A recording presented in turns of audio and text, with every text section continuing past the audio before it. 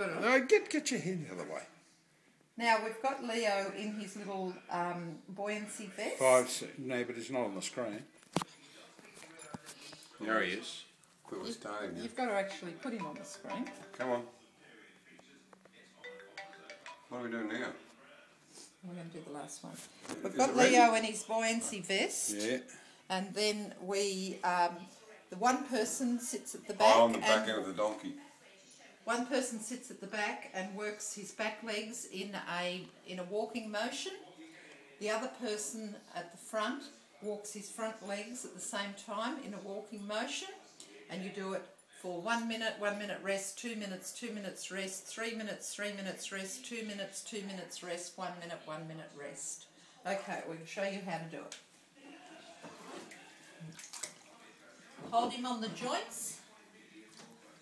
Hold his little joints out so that the pads of his feet are actually walking along the bottom of the bathtub.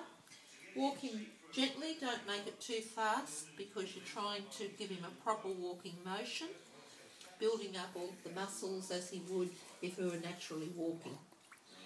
It's important you do this because if you don't, his muscles will waste away, and when his nerve endings repair, he won't be strong enough to stand on his own feet if you don't do this at least once a day in the water, and if possible, do it 3 to 4 times a day out of the water if you've got some means of supporting him. He can lie on his side and just move his legs, but be very careful because they're highly sensitive. They do still feel pain even though they're paralysed.